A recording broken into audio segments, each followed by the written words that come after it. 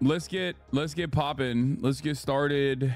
Biden signs right-wing asylum seeker ban exec order and the dumbest move possible. Drama in sports, nauseated face. Okay, how about you fucking calm down? Okay, how about you chill the freak out? Frick. Anyway, pressure on Israel to sign its ceasefire deal. Tuesday Pride Month blast off meme. Yeah, that's right. It's a proper pint in it. It's a proper fucking pint in it. Yeah. Yeah, it's mental fucking out. That's right. I like it. I like it. It's a fucking Tuesday and I like it. Thank you, lad. You're a proper lad, yeah. Caitlin Clark race wars. WNBA race war drama and so much more. Methinks your chat is a lot of sports ball people. Oh god, ew, don't ever type like that in chat ever again. Methinks your chat is a lot of sports ball people.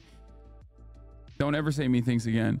But you're right though, there is a lot of people in this community and myself included. Like I've always had like a ugh, sports is fucking annoying and being a sports fan is fucking annoying type attitude. And I think there's a lot of nerds in here that harbor a lot of resentment towards people who like have exactly the same level of like hyperfixation on a particular hobby, but it's like infinitely more normalized. So all the fucking all the people that are just like as pathologically obsessed with sports are able to be in normal society as like normies, whereas when you have like, you know, your favorite futa YouTube content creator and you want your favorite Twitch streamer to cover your favorite futa content creator, it's all of a sudden a problem. You know what I mean? It's like sports guys when they come in here and they're like, oh dude, check out this Kyrie highlight, like that's not an issue. But when you have like, it's oddly specific. Yeah, excuse me. It's oddly specific as in yesterday, there was a guy who literally did that. Okay. There was a guy who literally did that last night. He was like, Hassan, can you please, like, I don't know if this is relevant or not, but I really want you to watch this YouTuber's YouTube essay about futa. Okay. So yeah, oddly specific. I know because it happened. And then there were people in the chat getting mad at me because I chose to watch other shit instead of the futa video. Once it was established that there was a video about futa cock, a YouTube essay about futa, every other video that I watched all of a sudden was being matched against that video. And chat immediately was like, why are you watching this silly thing instead of the futa video? We would like to watch that video, please. Are you happy that RGG and Amazon are doing a Yakuza series? Brother, you do not fucking understand, okay? You know what? Let's start with that. Let's start with some good news, okay? Let's start with actual good news. You feel me? Let's start with that. I don't even know what would be my favorite Yakuza song to play. Ladies and gentlemen, Yakuza is being made into a television series, which is incredible. Now, why is it incredible? Because there is no video game that is so perfectly conducive to be a serialized television series. If they fuck this up, I will be so sad. Make the choice to take the next step. Like a Dragon, Yakuza comes to Prime Video on October 24th. Had no idea that this was happening, and it is incredible. Prime has had a couple bangers under their belt. I am shocked that they were able to put this together without any sort of like, without anyone hearing about it, without anyone even talking about it. Like, how did they do this? There's a Yakuza movie from Japan from 2007. Tell me you're gonna play the game before on stream. Most likely not. Ain't no way they find someone that can portray Kiryu. I'm kind of shocked that they didn't ask me to do it, because I feel like I could do such a good job with it, because like I embody the vibes, you know what I mean? Show chat your favorite Yakuza scene. What? This is not my favorite Yakuza scene, but I'm fucking stoked on this. It's going to be set in 2 time periods, 1995 and 2005. Yeah, I mean, that's the peak Yakuza time periods. You can't even remember your lines on stream half the time. I know. Have you seen Tokyo Vice? Yes. Directed by Take Masaharu, Kiryu Kazuma, played by Takeuchi Ryoma, is a 6-part crime suspense action series set in Kamurocho between 2 time periods, 1995 and 2005, subtitled and dubbed in 30 languages, releasing in 2 batches of 3 episodes on October 25th and November 1st. Did you get that acting role that you were auditioning for a few weeks ago? No. Bro, the actor got jacked for the role. Okay, not bad. No disrespect to him. No disrespect to him. Like, keep on playing, player. Okay, you know. What was the role? Kazuma! Kiryu-chan! Kiryu would be difficult, but casting Kasuga would be impossible. No. Dude, casting Majima Garo would be impossible. God, I am such a fucking annoying little petulant weeb when it comes to this shit. I love this franchise. Do you understand? This franchise got me fucking literally invested in playing a turn-based game. Okay? I loved the turn-based game Like a Dragon so much. I went back and started playing the other game, the game that came before the last one. Okay? He isn't Japanese, but I hope they have Dong Suk in it.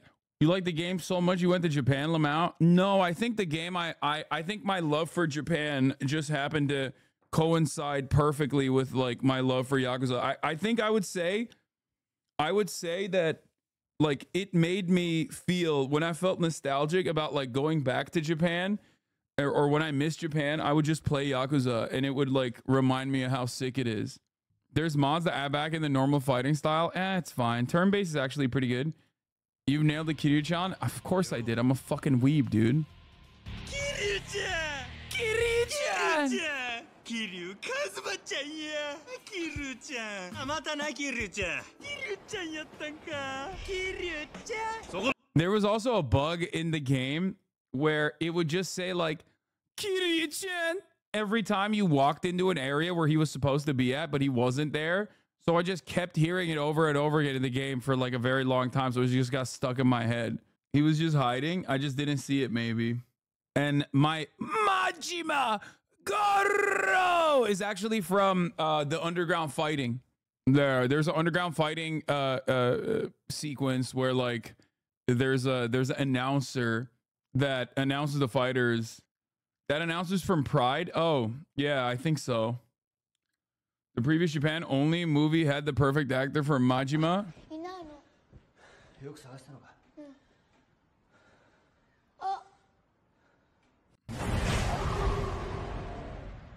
What the fuck?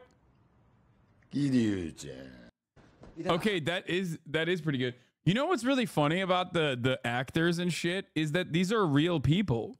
Like these are literally real people that are mocapped. So I don't know why they don't just like, aren't they like real actors as a matter of fact? That's what an actor is, bro. Yeah, it's a real story. Okay, the story is not, I don't know about the story. Not the main characters, but a lot of the newer characters are. No, all of the side characters were always literally mocap. Their faces were always like, I don't think that they were ever like actual actors or whatever, but they were like famous people. Some of them were actors. Yeah, literally all of it happened.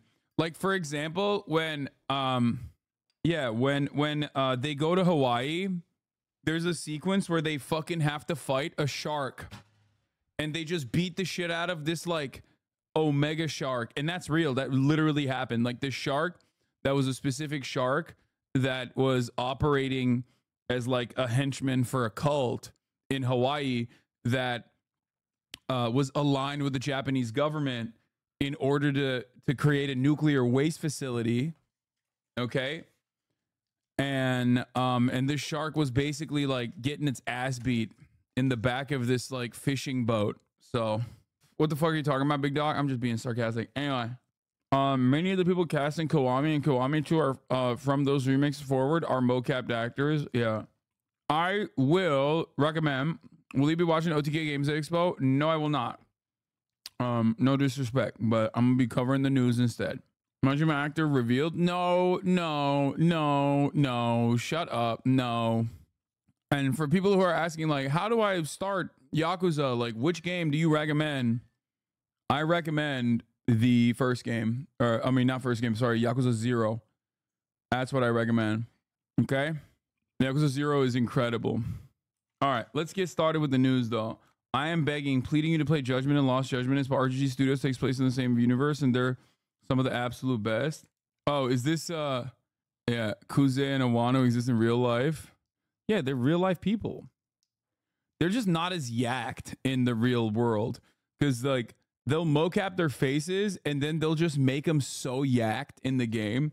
So it'll be funny. Like, the dude will have like a 50-year-old man's face, but then simultaneously, while having a 50-year-old man's face, he will have the body of like the most jacked 24-year-old.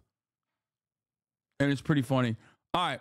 Anyway, President Biden's delivering remarks in the White House on immigration. It already ended. He delivered his remarks. It's dumb as fuck. He's a dumbass. We'll get started on the immigration thing. President Biden securing our border. Now, obviously, the reason why they're doing this, for the record, is because, well, one, because they're dumb, racist assholes. Okay, so let's just get that out of the way real quick.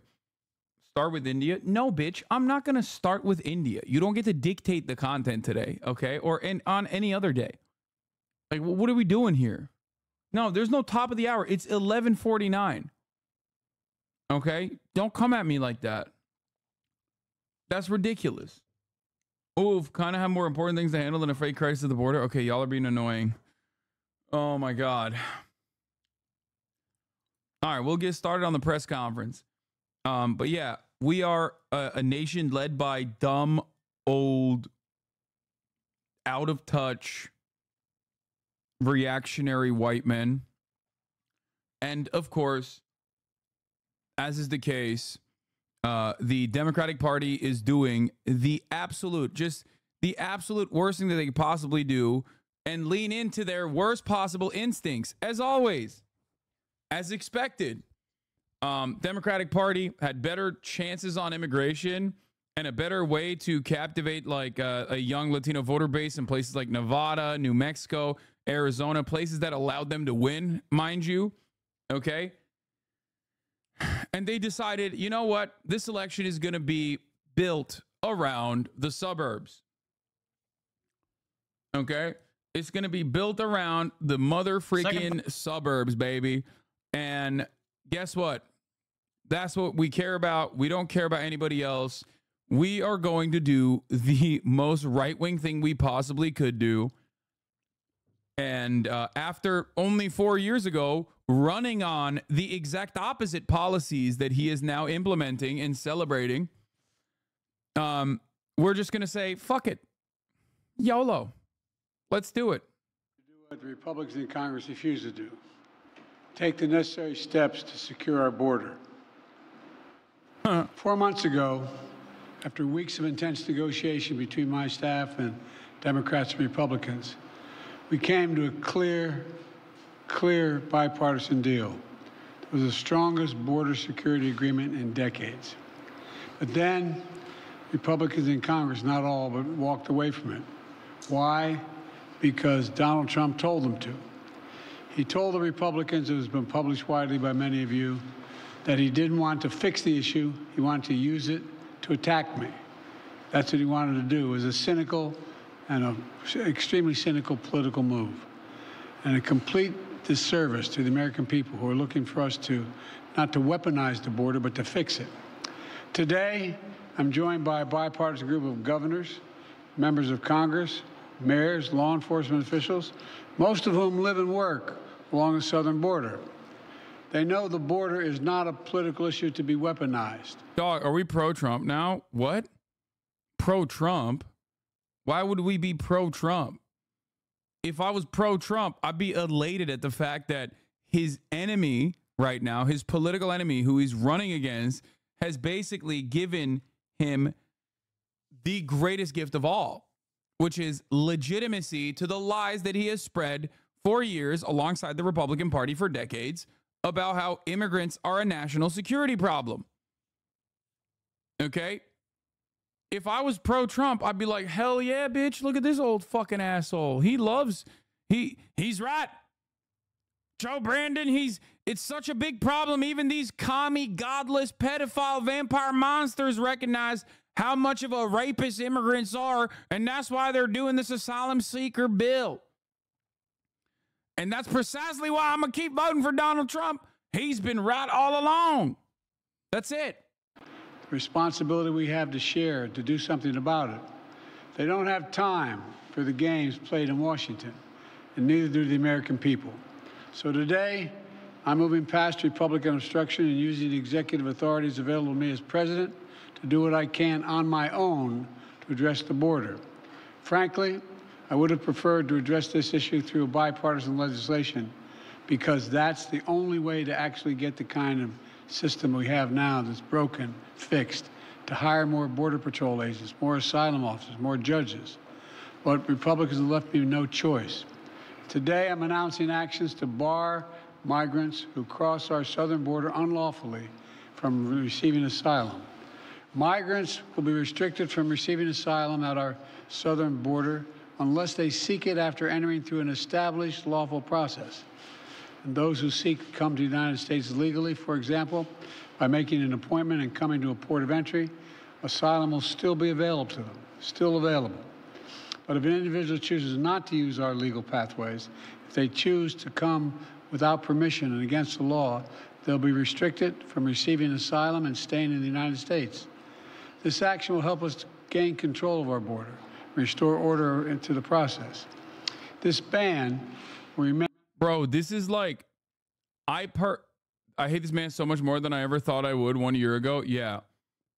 I love that this is like Brandon literally looking at the situation and going, honestly, Jack, let me tell you, okay, are we going to be bold?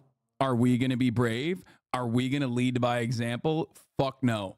We are going to do all of the worst things the Democratic Party has done so consistently throughout the years in an election that should not even be remotely close, just like in 2016.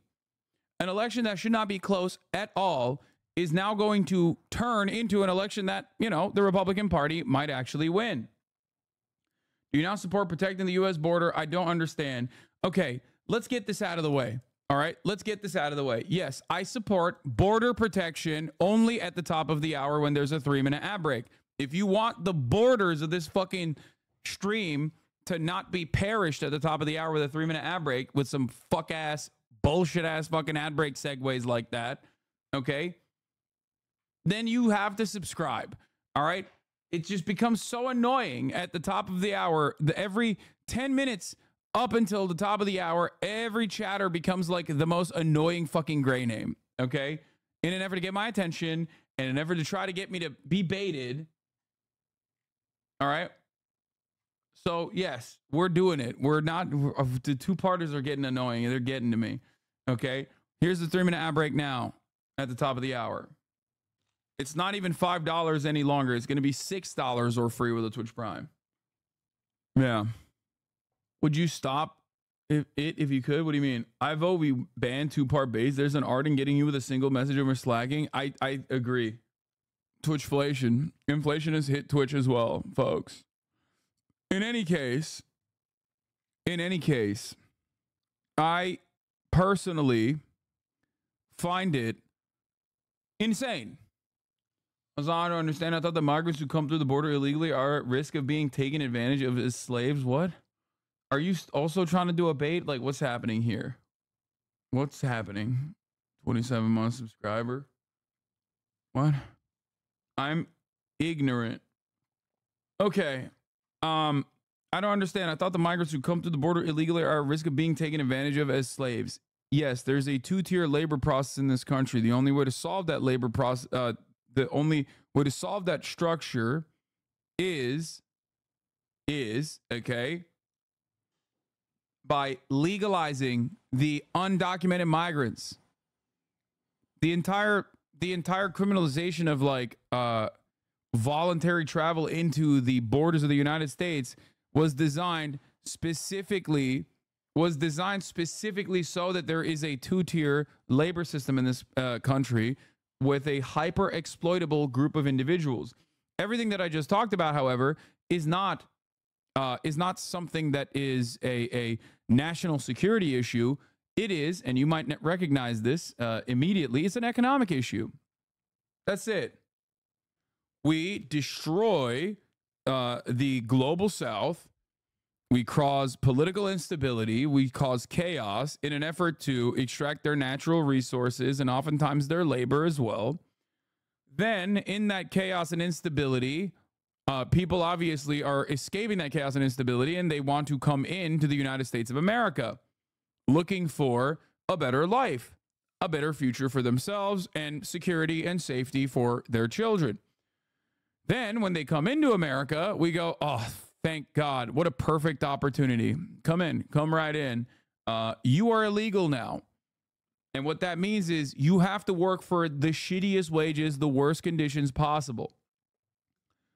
Yeah, we will not give you this piece of paper that says you can just do this legally, which would give you a set of protections, albeit meager protections, but protections nonetheless, so that we can even further exploit you.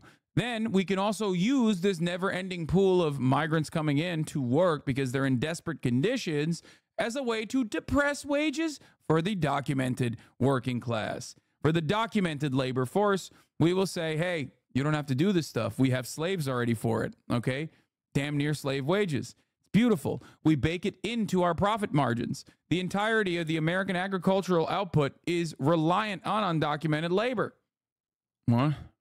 The Biden 24 campaign might genuinely be worse than Hillary 2016. All signs point to 18 to 35 vote deciding the election, and currently Trump is more popular in the candidate age range, not because there are more Republicans in that age group, but because so many people in that age group fucking hate Brandon, but Brandon wants to push on with policies that are strongly abhorred by the age group genius. It's because the 18 to 35 age demographic does not go out and vote. It's a minor percentage of people that go out and vote. And instead of trying to captivate them, trying to actually get them to vote for the first time, even in many instances, or vote at all, well, that takes a lot of time and effort, and it changes your basic policy calculus too. The Brandon camp is looking at likely voters. People who have voted, people who love voting, people who come when they think about voting. You know, age demographics where people are voting by much higher percentages than the 18 to 35 demographic. Those guys are reactionary. Those guys are right-wing. Those guys are really worried about immigration. Now, part of the problem in this conversation is that there's no alternative. There's no media machine fucking pushing in the same way that like the right-wing propaganda outlets regularly pump out anti-immigrant sentiment. Local news is also pretty fucking right-wing. Shouts out to Sinclair Broadcasting. It's all a monopoly now. And they're also running the whole like immigrant crime panic narrative on a regular basis for two different reasons. One, because if it bleeds, it leads, and everybody knows that. And two, this kind of right-wing sentiment is great. It's great. Gets people to watch. Fear sells. So people inevitably start developing these incredibly right-wing attitudes towards immigration. But one thing that you guys need to understand is that Americans are very stupid. Many people are very stupid. Americans are also very stupid. I'm an American. I'm stupid as well, just so you understand. But the one thing that if you consistently look at Americans, the one consistent thing that all American voters will always tell you is that they are fucking inconsistent. What do I mean by this? The median voter in the United States of America simultaneously will want to deport all immigrants from this country violently, while also will tell you in the same breath that they actually think all immigrants that are here deserve amnesty. You think I'm lying? You think I must be joking? Look at the polls. You will see violent deportations become increasingly more popular in the same exact demographics, in the same exact groups, oftentimes in the same exact mind that believes in amnesty for 11 million undocumented migrants currently living on U.S. soil. How crazy is that? How unimaginably crazy is that? It's not crazy. It's America, baby. And therefore, I always look at a situation like this. I always look at the cognitive dissonance demonstrated by American voters. And I think to myself, why don't you use this to your advantage? It's obviously, both of these two opinions are in people's minds. Why the fuck are you going in the easy route? Why are you going along with what you perceive as the easier method, which is leaning on the fucking polls? They see the polls, they panic, and they go, oh, well, we got to do the same thing we've always done. Go more right wing. Very, very, very stupid stuff. Very stupid stuff. And when the Democratic Party does not present a strong counter to the Republican Party, or even put forward legislation that the Republicans must react to and keep their attention on, then all of a sudden the Republicans lead the conversation. And that is how you arrive at the ratchet effect. That is how you arrive at Brandon literally going in a 4-year timeline, in a 4-year span. Brandon goes from being like, no person is criminal, no one is illegal, Jack, I'm going to be doing amnesty in the first 100 days of my election, all the way to, we should kill migrants ourselves. I'm Brandon. I'm the migrant destroyer. Something to consider. Okay? Here it is. A few months ago, I shared a study from Oxford showing that when liberals adopt the policies or polities and narratives of the right wingers, they lose support and push their countries towards the fascists. Biden and many Democrats, in so many ways each day, are walking us off the cliff, something that I've been warning about for quite some time. As a matter of fact, you guys know this. I've been talking about this literally for years. It is one of the classic Hasanabi staples on this fucking broadcast is, if you capitulate to the right, all you've done is basically galvanize them. They are not coming at this issue from a point of real facts. They're not looking at this analytically. They're not looking at this critically. They're not looking at the facts of the matter. They are hysterical. They are crazy. They are oftentimes racist. So when you look at the racist fucking hysteria, the racist panic that they're cultivating, and you don't go, hey, that's actually racist hysteria. Fuck off with that bullshit. Here are the facts. And instead go, sorry, the racist hysteria is far too fucking popular, so we're going to have to go with that instead of launching a counter.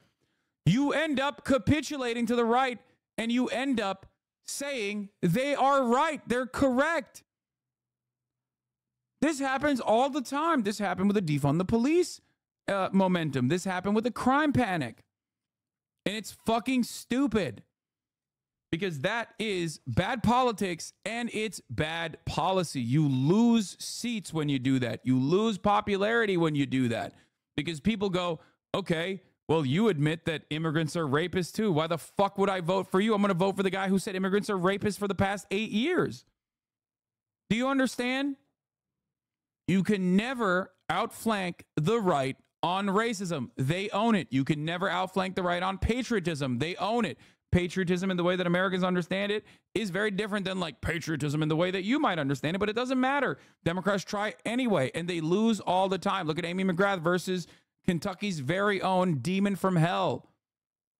Look at what happened to her. The Republicans ran that dog shit ass campaign, and they were like, look at our butch lesbian who is in the Air Force. She was melting children in Afghanistan. She was melting children in the Air Force in Iraq. You have to vote for her. And that fucking dipshit Mitch McConnell still posterized her ass. Okay? When will we learn from the lessons of the past? When? John Kerry did this. They called him gay. Literally. John Kerry against George W. Bush. George W. Bush never served in the military adequately. John Kerry's a Vietnam War veteran with a Purple Heart. Democratic Party put him forward. You know what the Republicans said? You're gay, dog. You're fucking gay. You're a homosexual. You do windsurfing. Who does windsurfing, bro? Gay guys, okay? I'm not voting for a gay man. That's it. It was over. They literally went out and said, your Purple Heart is fake. You're gay. What'd you get it for? Sucking a dick? Literally. They were like, oh, dude, you were against the Vietnam War, even though you served in the Vietnam War, even though you were a part of the military in the Vietnam War and got a fucking Purple Heart. Wow, that's quite unpatriotic. The Vietnam War was awesome. In 2000, think about, oh, not 2000, sorry. In 2004, not in 2000. Think about that. In 2004, these motherfuckers were like, nah, the Vietnam War was sick. How dare you? How dare you talk shit about the Vietnam War? And the Democrats saw that and were like, you know what, guys? We should keep doing this over and over again. It will work inevitably. And it never did. Here. I'm George W. Bush, and I approve this message. In which direction would John Kerry lead? Kerry voted for the Iraq War, opposed it, supported it, and now opposes it again. He bragged about voting for the $87 billion to support our troops before he voted against it. He voted for education reform and now opposes it. He claims he's against increasing Medicare premiums, but voted 5 times to do so. John Kerry, whichever way the wind blows. Yeah, they were like, you're gay, dog. You windsurf. Gay guys do that. You're fucking windsurfing. Do you understand? Yeah, and he's a flip-flopper. He's really gripping that thing. Yeah. Anyway, the point is, who's more patriotic in real terms? Of course, John Kerry is. It is the most patriotic thing to, like, one, be drafted to fucking fight in an unjustifiable war, recognize how violent it is, and speak out against it, okay? That's patriotism. Learning from your mistakes. That's patriotism. Right? It's also infinitely more patriotic from the American mindset, right? This is what we make movies about. And yet, they love the fucking drunk driving asshole because they don't care. Okay? They don't care. They don't care. They don't care. And you're a fucking idiot for turning around and going, yeah, you know what? Although there is no factual accuracy or real basis for the way that Republicans have created and cultivated this white nativist anti-immigrant sentiment in this country, saying that immigration is a national security problem and not an economic problem that must be solved by legalizing immigration and offering pathways to citizenship, but instead by consistently creating a fucking panicked narrative built around white supremacist attitudes, even though there is no real factual basis for having these opinions. As a matter of fact, the facts show the exact opposite of what we are presenting. Maybe the Republicans are right because, sorry, they're far too popular now. This narrative is far too fucking popular. It is ridiculous. Why are they doing this? And let me tell you why they're doing it. I'll tell you why. One, because this is, they have miscalculated and think that this is like far too popular of an agenda. Okay, this is far too popular. The people are like, we're terrified of immigration. No one is asking why people are terrified of immigration. Everyone's simply saying we're terrified of immigration. No one is asking the question, how do we like deal with this? How do we educate the people? Okay, that like their fears are born out of racist panic that they've been whipped into a frenzy by fucking Fox News and all these other outlets. Okay. Number one, they are miscalculating and think that like a lot of people think that like someone's got to do something about immigration. Oh my God. That's what the polls show. That's what the polls show. That's what the polls show. Right. And the other reason why they're doing it is, and perhaps this is even fucking stupider than the first reason, they're doing this to show hypocrisy. They're doing this to be like, see, the Republicans don't care about killing migrants. I do. Bitch, you're a Democrat. The fuck do you mean? You are a fucking idiot for this. You are dumb as fuck for this. Okay? This is bad politics and bad policy. This is handing a gift. It's great.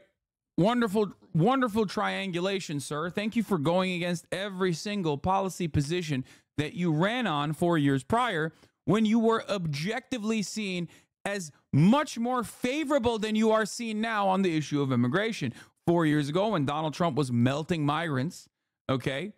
When he was melting migrants, Joe Brandon, as you guys recall, ran on a pro-immigration agenda. At that point, the difference between who can handle the migrant crisis better was in the margins, infinitely closer for Joe Biden. And the many gains that he got from that, beyond the fact that they were infinitely closer, okay, than they are now, the many gains he got from that was obviously a shit ton of fucking support from second generation migrant children in very important states that are now blue that maybe won't be blue this time around. However, we of course immediately went back on that shit. His first 100 days promises were all cast aside instantaneously. And now he's trying to outflank Donald Trump on immigration. Bro, that's the build the wall guy, bro. That's the immigrants are rapists guy, bro. You can't outflank him. Because if you say, guess what, Jack, immigrants are rapists, he's going to tomorrow turn around and be like, immigrants are actually no longer rapists. They're even more evil than being rapists. Okay, they're super rapists. They're getting shot with like rape serum before they come into the country. He will always find a way to be more racist than you. Okay? And he has already. He literally has. Brandon is over here being like, yeah, that's right. We're cutting off asylum seekers. What is Trump doing? We are going to deport 11 million migrants living in this country. We are going to deport 11 million people that have been living in this country for 10 years or even longer. Okay? That's insane. Look what you did. Remain in place until the number of people trying to enter illegally is reduced to a level that our system can effectively manage. We'll carry out this order consistent with all our responsibilities under international law, every one of them. In addition to this action, we recently made important reforms in our asylum system, more efficient and more secure reforms. The goal is to deliver decisions on asylum as quickly as possible. The quicker decision means that a migrant... Bro, are you ready for this? Are you ready for this? Are you ready for this? Here, let me cut a fucking ad for you right now, Republican Party. Let me cut a goddamn ad for you right now. If I am a Republican operative, this is what I do. Okay? Biden in 2020 ran against our big, beautiful, bold president, Donald Trump. And he wanted to open our borders. Biden himself said this election is about who we are and who we want to be. I believe we are a nation that welcomes those fleeing persecution and seeking asylum, not a nation that turns our back on them. So what changed? After 4 years of migrant rapes and migrant crimes that have killed your daughter, that have killed your sons, that have stolen your jobs, while also simultaneously putting a strain on our welfare state that Democrats keep giving money to them instead of our homeless veterans, Biden has realized that Donald Trump was right, that immigration is a problem, but it's far too late. Don't make the mistake come November. This ad was paid for by Super Predators for America PAC. Okay, boom, there you go. All it is, you got to fucking point to like all of his previous promises in the last campaign around and go, that's what he did. That's what he did. Look at him. That's all he did. He ruined the country. He opened the fucking borders. Okay. He opened the goddamn borders. Now he wants to close it, but it's too fucking late. That's it. Why would Super Predators for America be making an ad like that? Wouldn't it be Americans Against Super Predators or something? Yeah, I don't know. Fucking whatever. Yeah, Super Predators ending rapist migrants pack. Sperm. That's it. That's all you need to do is show all of the things that Biden said 4 years ago and then match it and match it against like what Donald Trump said and be like, Donald Trump was right all along. We were too stupid to see. That's it. White House uses Cambridge Analytica. Biden knows what he's doing. I don't think you understand a very important detail here. Triangulating to the fucking suburbs like this because you think the suburban whites are legitimately fucking terrified of like immigrant rape that's occurring, okay, does not change the reality that it is good politics, because you're not calculating all the people that you're missing. You're not calculating all the people that you're pushing away, especially in key states. That's number one. The other part of the problem is that it's also bad policy. It's just bad policy. That's it. It's not like, I don't hate the Republican Party for pushing those bills because it's the Republican Party pushing those bills. I hate the Republican Party because they fucking want to push these bills. Do you understand? A lot of Americans don't recognize this. They think it's team sports. When the Democrats do it, it's good. When the Republicans do it, it's bad. Or vice versa. If they're a Republican, it's like, no, dude. No, I care about the policy. Question, what do you think Biden should have done instead? For the past 4 years, Biden should have actually tried to fucking tackle this in the positive direction. Offer federal funds to Texas. Showcase that Governor Greg Abbott refuses to take federal funds that will help beef up the processing aspect of immigrants, instead of and then prosecute Greg Abbott for when he fucking literally kidnapped and trafficked thousands, almost 100,000 migrants at the border and shipped them off to New York and Chicago. That's what I would do. I would literally throw Greg Abbott and Ron DeSantis in fucking jail. Okay? That's what I would do. I would prosecute them. I would destroy them. I would tie them up in fucking federal court permanently for doing openly illegal shit. Are you kidding me? Are you joking? Anyone that played a role in this fucking scheme that was specifically designed to disrupt the normal processes for migrant process, or the normal legal system that currently exists for these asylum seekers, which is valid and legal, which 99% attend their fucking court dates, by the way. Anyone that tries to disrupt that is disrupting America's duty, America's moral duty, America's duty as a fucking nation state that abides by international humanitarian law. You're fucking ridiculous. On top of that, you're literally shipping migrants as a political ploy. You're misguiding them. So yeah, I would 100% prosecute you, throw your fucking bitch ass in jail, okay? That's what I would do. And then after that, I go, hey, listen, we need a new governor that is going to cooperate with the rule of the fucking law. What do you do in that situation? You then say, look, we're going to give you guys extra federal funds to make sure that in this time of need, when there's more migrants that coming in than ever before, we will swiftly fucking put them through the legal system and allow them to go and work with as documented laborers in the labor force. What is this? My mom keeps saying Biden's choices are reasonable because can we actually handle that number of people? Can you tell me what argument against this? Yes. Yes. There is no number of like migrants that America can't fucking handle. Okay? That's insane. We are the wealthiest nation on the fucking planet. We are the wealthiest nation in history. We are so large. Ask your mom to just look at a Google map of Wyoming, okay? Just literally look at America.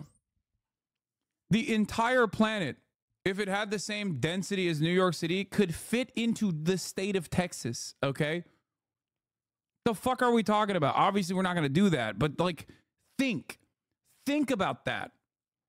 The other thing that people don't understand, the other thing that people don't fucking understand, which is really, really frustrating, is that we need these people. We need them. And I'm not even saying that in like an annoying, out of touch lib ass way where it's like, oh, who's going to do the fucking shitty jobs for no pay?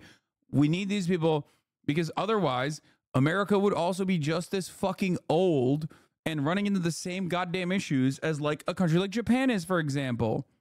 Okay? Every country that suspiciously has incredibly reactionary attitudes towards migrants coming in suspiciously have an incredibly aging population. How does that happen? Without younger people coming in and having children, this country would not have the next fucking labor force. Not that we need it anyway. We're just constantly fucking utilizing third world labor at this point. But still, yeah, the United States is about the same size as China, but 1/5 of the population. We could settle 1 billion people here, in my opinion, and be fine. We wouldn't be fine. The reason why we wouldn't be fucking fine is because we don't have the same long-term interest in like solving problems. That's the issue. But I advocate that we do. Are we not? Do we do you really want borders? You tell me. I mean, once upon a time, there were no passports. The world was a much better place. When Lord Byron went to Greece, where he died, or Lord Elgin for that matter, he didn't need a passport. What was wrong with that? I think borders are a sign of failure of the human species. It's very relevant right now because the UK is currently having a lot of debate about immigration. You shouldn't be having this debate. It is a misanthropic, stupid debate, and you have a How do you best tackle gang violence? Sweden has just implemented visitation zones and already Muslims have gotten beaten by the police. Bro. Oh my God. Any kind of violent crime is born out of fucking socioeconomic conditions. The real issue with countries like Sweden and Germany and many other places that they fucking develop enclaves and they ghettoize the population that they are trying to keep subservient and poor instead of integrating them into society. So then it's much easier to hit the fucking reactionary talking points. It's much easier to just say, you know why everything sucks? It's not capitalism. It's not because of austerity. Oh, don't say that. It's not neoliberalization of our entire economy, even though we were supposed to be this beacon of social democracy in Sweden. We were the regime. We defended it. We defended the democratic socialist principles here. And now that's all gone. Now that's going away. Neoliberalism is thriving in this country, and that's precisely the reason why you're feeling the hurt. But actually, that's not the reason why you're feeling the hurt. You know why you're feeling the hurt? Muslims. That's right. They're doing rapes. They're doing rape gangs, and they're doing kebab on a pizza. What the fuck is that about? Think about that, Swedish people. It must be them. It is a super easy way to craft narratives. Immigrants and other forms of marginalized populations can always be presented as the villains of society when they are some of the weakest. And because they're some of the weakest collectively, all of a sudden they have no mechanism for defense. Okay? They have no defense. They have no response. You never hear from them, so you can just fucking lie about them all day, every day. You can point to singular acts of violence and say, this entire group of people is responsible. They all like this shit. They all love this shit. They didn't want to come to Sweden because they wanted a better life for themselves. They wanted to come to Sweden because they wanted to rape. They wanted to do Swedish rape. That's why they're here. Well, that's a bad example. Since pretty much everybody loves kebab pizza. I know. What? You are way too good at replicating child talking points, brother? What does that mean? Like talking points that children can understand? Is that what you're saying? Because that's my job. So thank you, if that's what you're saying. Here it is. Democrats talking about migrants under Trump. Democrats talking about migrants under Biden. You are way too good at replicating chud talking points. Why do black people commit more crimes than white people? Is it due to their surroundings? Black people commit more crimes than white people. The fuck? What are we doing? Are we doing 1350 in the chat right now? Crime across the board is born out of people's material conditions. Okay? That's it. It has been that way since ancient Greece. Okay? It's something that people have recognized for quite a long time. It has nothing to do with the skin color of a person. It has nothing to do with like how undeveloped or uncivilized they might be. There are a multitude of different reasons as to why the 1350 statistic is bullshit. One, 1350 actually simply is talking about arrest records. It's not actually talking about criminal convictions. The white supremacist criminal justice system obviously treats black people relatively unfairly. For example, things such as marijuana possession, like things that you would take for granted. Black people, although they consume drugs at the same rate as white people, if not at a lesser rate than white people, get far longer sentences for the same exact crimes. Okay? We have the crack versus cocaine distinction, for example. Crack versus cocaine sentencing disparity is one of the glaringly obvious ways in which we try to punish black people more than we try to punish white people. Okay? So that's one. Number two, it is not a cultural issue at all. Rap music or other forms of black culture are some of the most commodified aspects of American culture. American whites don't often create culture if we're being fucking real, okay? There are more white people that are listening to rap music than there are black people. There are more white people than there are black people in general. This doesn't mean that like they're not being impacted by rap music and rap culture in the same way that black people are. So what are you trying to say? Are you trying to say that black people have like some different brain, for example, that like causes them to listen to rap music and then be more violent? No, it's fucking bullshit. It's because black people have been systematically undermined in this goddamn country. Okay? They are over prosecuted, over criminalized, constantly being victimized by the criminal justice system. And of course, at the end of that, their communities are being underserved, and there is a major disparity because we never actually recognize the wrongs that we committed towards black people in this goddamn nation. Many people don't even understand it. Many people don't even want to recognize it. They don't even want to talk about systemic racism. They think it's fucking bullshit. Anyway, the real problems are that black people are consistently and historically and in contemporary society still underserved and undermined by the white supremacist criminal justice system. This is systemic racism. And people oftentimes will turn around and talk about 1350, which is an incredibly racist fucking attitude that they have that they think is a good gotcha, when in fact it's just a revelation that they personally don't really understand it and are fearful, and they're just going to be, very racist. People don't get how much of a wasteland the country is between Mississippi and the Rockies. Literally towns that once had thousands of people living there now have less than 100. Yeah. Like Knowing Better said, the standard American history myth does not explain the state of black poverty in America, so people create conclusions. What is the 1350 talking point? A while ago, the FBI released their race profile for their arrest numbers, okay, across the board. It showed that 13% of the population, which is the black population, was responsible for 50% of the crimes, is what 4chan went along with. Except the problem is, it wasn't actually 50% of the crimes that they were committing. It was simply arrest numbers. Okay? Of course, black people are arrested on a fucking higher frequency. We know that already. Black people are over criminalized. Black people are prosecuted at a higher rate for the same level of fucking despite the fact that they are, doing the same exact quote unquote crimes that white people are doing. Anyway, what is the evidence for what you are saying? The evidence for what am I saying?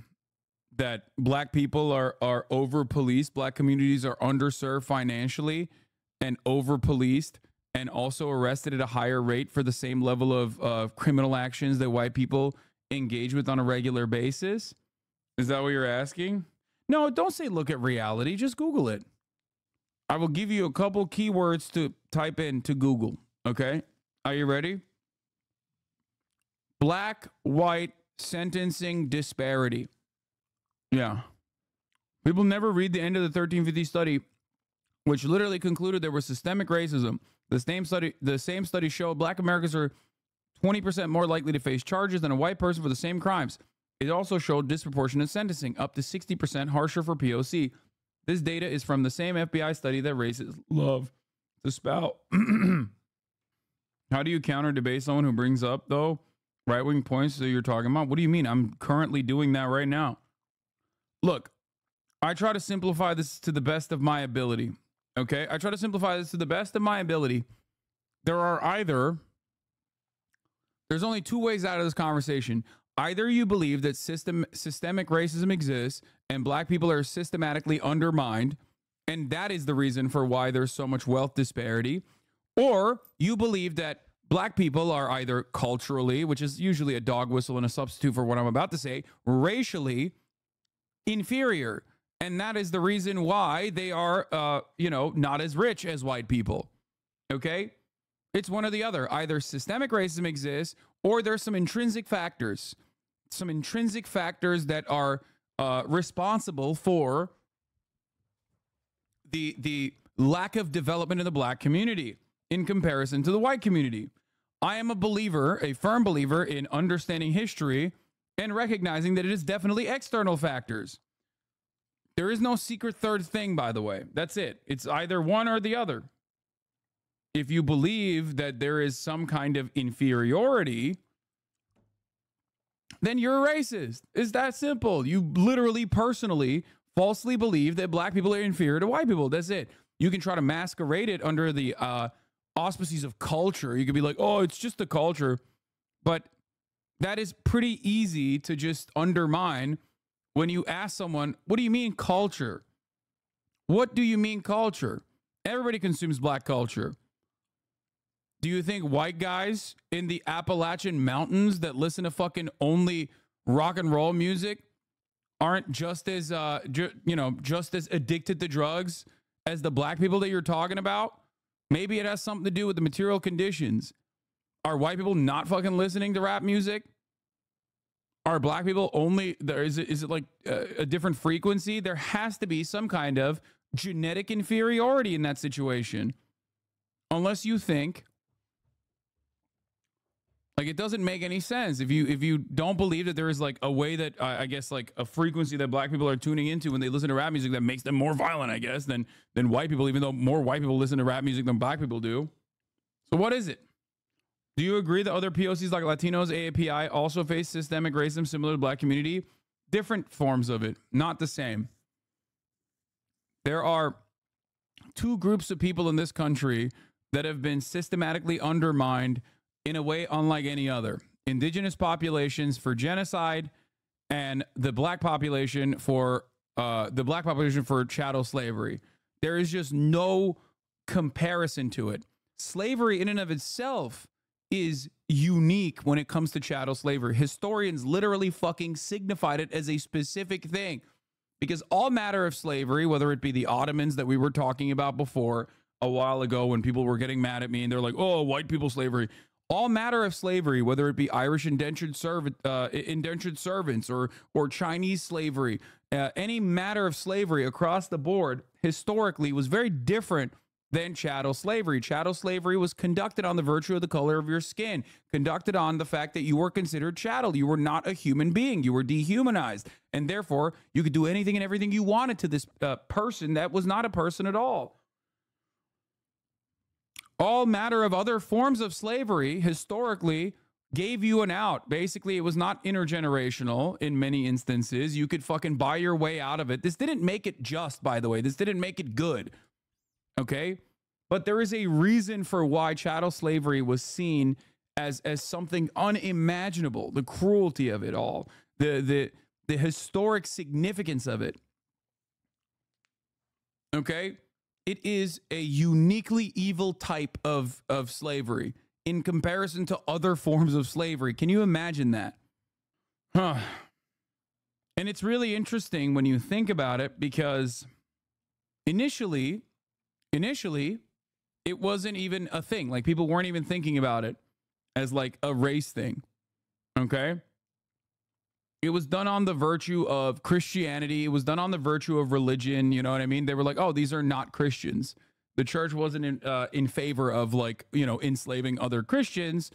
And as long as these people did not fucking convert to Christianity, they could be slaves.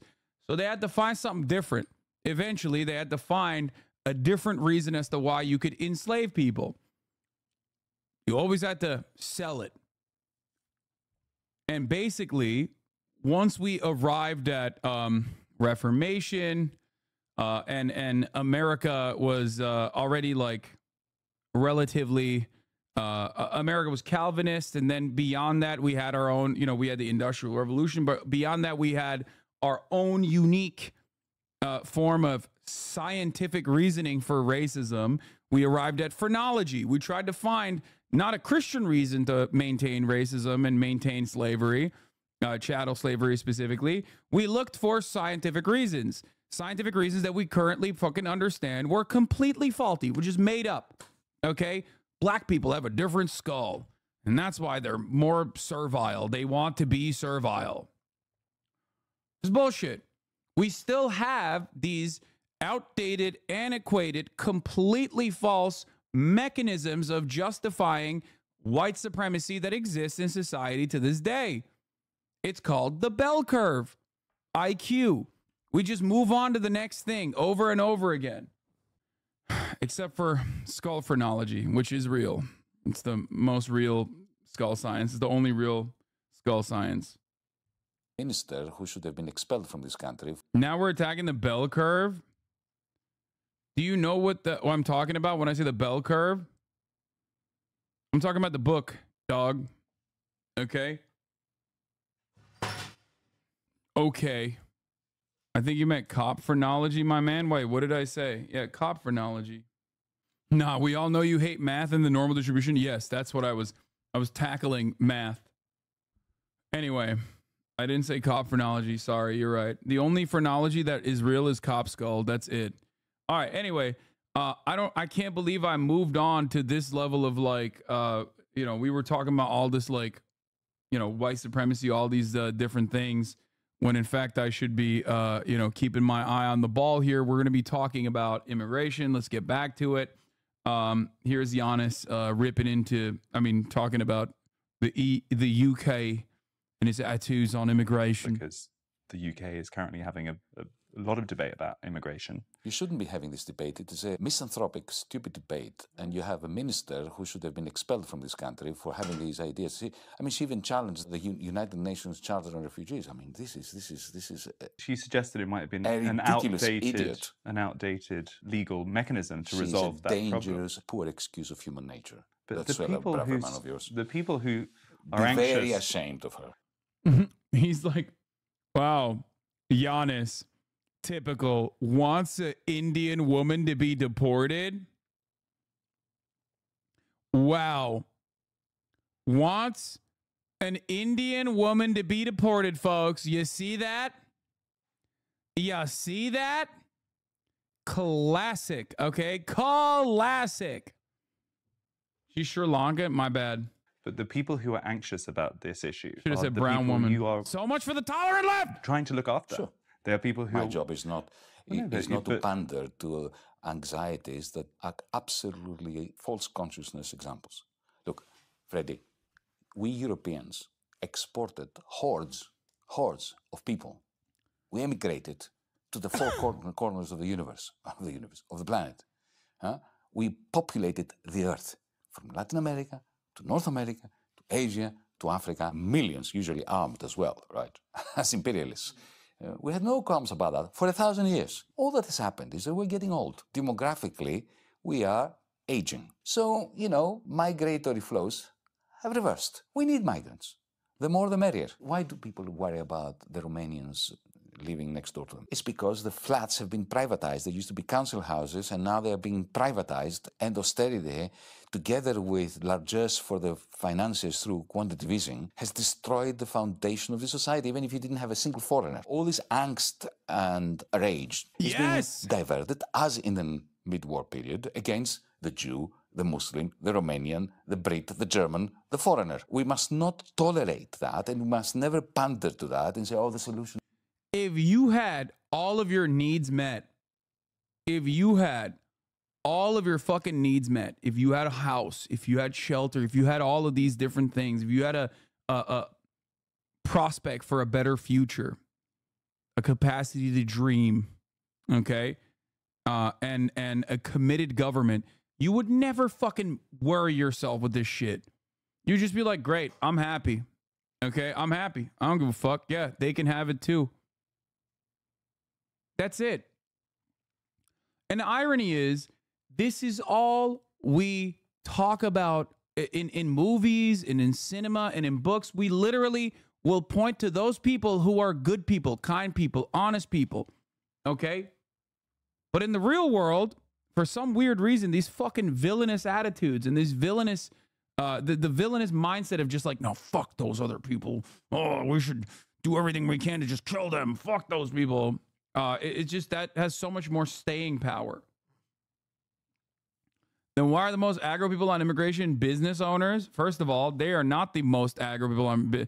There are plenty of fucking aggro people across the board, but it's not like business owners themselves. I'm not saying you cannot have racist ass attitudes across the board. I'm not saying that rich people are not racist. You can still have racism. We're talking about trying to undermine trend lines here. Okay. We're trying to reverse the trend of having normal people fucking experience racist thoughts. Why do they get it? They get it because there's a lot of volatility. They get it because there's a lot of instability. There's a lot of anger. Okay. And there is a Republican Party that straight up channels all of that frustration and channels all that anger and directs it to marginalized communities. Now, having said that, though, when we're talking about business owners, plenty of business owners fucking hate migrants. But what do they love? What do they love? Well, in the interest of their class position and their advocacy on that regard, they love undocumented labor. They love cheap labor. Okay? They love labor exploitation. Maybe some of them are personally completely oblivious to the reality that that like their advocacy about criminalizing migration is, you know, offering them a lot more cheap labor. Maybe they just got duped because they were angry about some other shit. They were angry about the uncertainty. Yeah, there would always still be racist people.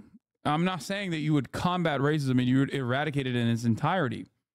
I never said that. It would just make it harder for people to become racist because in the instability, the economic instability that people face creates a perfect ground for a fascist takeover. Angry people are easy to move in a certain direction. It's also about locals not seeing foreigners as the same as them, so they don't want to overtake them in the capital's rat race. It's just under communism. It wouldn't matter. They can be as racist as they want as long as I get what I need. Fuck them. That was my realization when I wasn't so focused on my individual bills I had to pay because I got into a better financial situation due to luck. I started paying more attention to society around me and asked, why are those other people suffering so much when I have my needs met? Do they now have their material needs like rent and food met? Yeah. Will this affect how you vote in November? Bitch, I don't care about fucking voting in November at all. You are so far removed from the conversation if that's what you're talking about right now. If that's the only thing you care about, you should be smiling and dialing, baby. You shouldn't be in here at all. Calling up people individually and apologizing to them for Brandon's fucking idiotic actions.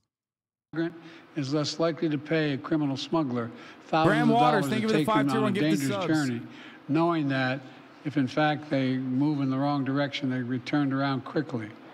And 2 weeks ago, the Department of Justice started a new docket in the immigration courts to address cases where people who've recently crossed the border and they make a decision within 6 months rather than 6 years, because that's what happens now. Additionally, the Department of Homeland Security has proposed new rules to... Hey, liberal, my vote matters so much more than yours because I'm in Pennsylvania, bitch. Okay. Are you talking to me or the other guy? It doesn't matter where you are in the country, okay? Allow federal law enforcement to more quickly remove asylum seekers that have criminal convictions and remove them from the United States.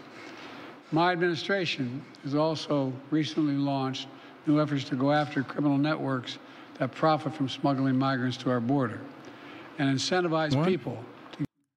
From the 2023 USSC demographic report, for sentences longer than 60 months, black males receive lengths of incarceration approximately 1% shorter than white males. Doesn't this say the opposite of your argument? For short sentences, the difference is around 8% towards blacks. Women get 30% shorter sentences than men, but no one complains about that. I love that, like, one book, I think, is all you need to read on this matter to recognize how fucking stupid you are, okay? I can't believe I'm about to say this, but, like, this is literally reverse Angela Davis arguments happening in here. Like, the sentencing disparity between black people and white people is not so that we literally fucking sentence white people more, dumbass. It's to show the disparity. Just like the sentencing disparity between women and men doesn't mean we should punish women more. Please tell me you are trying to debate me at the top of the hour with a 3-minute ad break. Please. Okay? But the fact that you're saying blacks implies that perhaps, you know, maybe you're not doing that, especially because you fucking cherry pick data. You cherry-picked data. No, they're a serious 2-hour follower. Yeah, exactly. To desperately fucking undermine, to desperately undermine to desperately undermine that the idea of systemic racism and sentencing disparity does not exist, actually. Okay? Yeah. Thank you. You're right. White people are actually getting longer sentences than black people in this country. It's just weird that, like, when you look at the numbers within the black community, 1 out of every black child has at least one incarcerated parent. And when you look at the white community in this country, that number goes up to like more than, I think, for the Latino demographics. Okay, for the Latino demographics, that goes up to like 1 out of 20, and for white, I think it's like 1 out of 40. I'm fucking up the. I'm most likely fucking up the actual percentages here. 2023 demographic differences in federal sentencing. The commission has studied the issue of demographic differences in sentencing throughout its history. In 4 prior reports studying various time periods, the commission has examined, based on the continued interest in this issue, key findings. Specifically, black males receive sentences 13.4% longer, and Hispanic males receive sentences 11.2% longer than white males. The sentencing differences in the data commission examined largely. How did you arrive at this fact?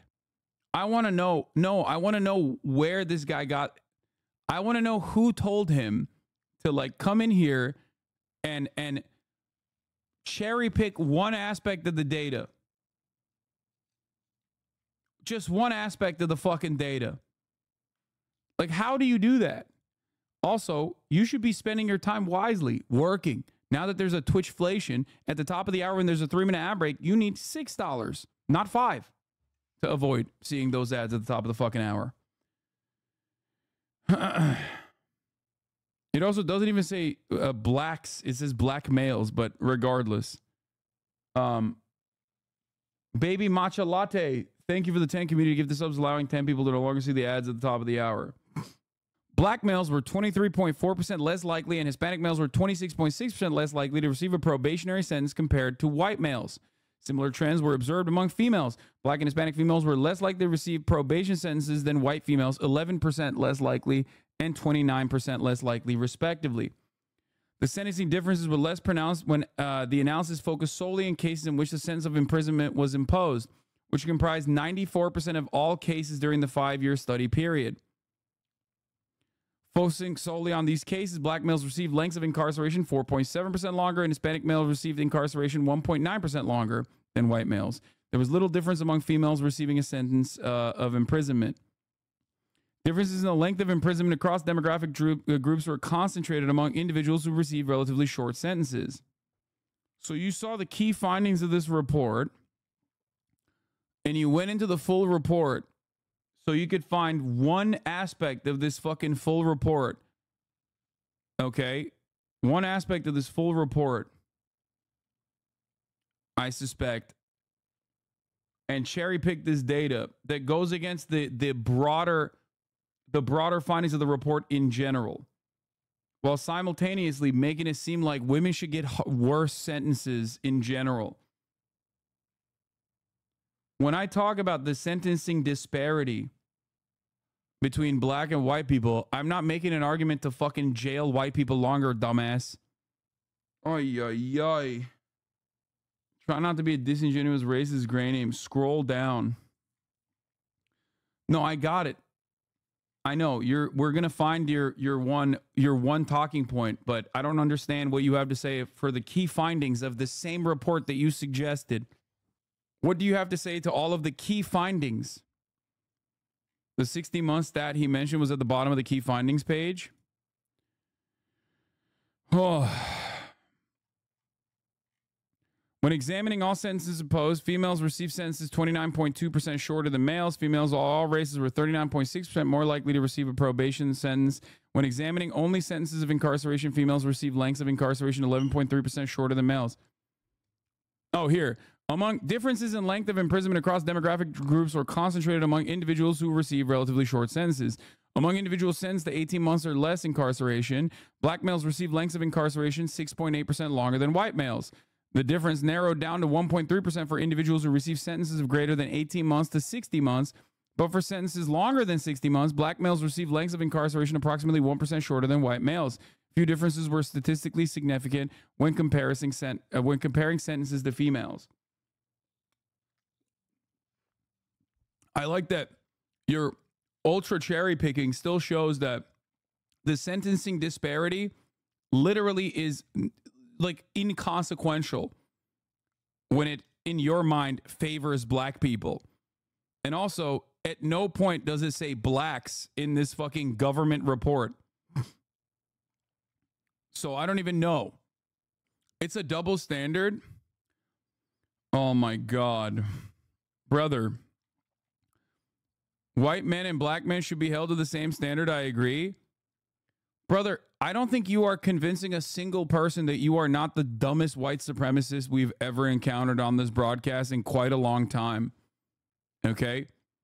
Like, you got caught. We looked at the data that you presented. The data overwhelmingly goes against the argument that you're trying to fucking present.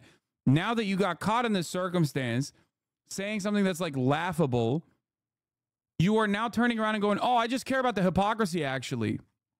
I just care about the hypocrisy of it all. No, you don't, dumb fuck. If you did, you wouldn't be trying to undermine the point that I was making that also is represented in the key findings of this fucking report broadly across the board. Instead, you looked at the key findings and tried to find a singular aspect of it that you could fucking cherry pick and chirp about it. The goal should be for more lenient sentencing and a focus on rehabilitation rather than incarceration, jackass. Not the other way around.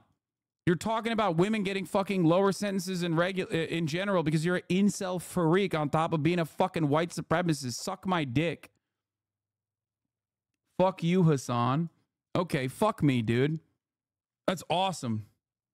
There is so much data readily available, so much empirical evidence to suggest that the American criminal justice system is unimaginably cruel for everyone, but especially so for black people and brown people. And this motherfucker was like, oh, I got him. I got him.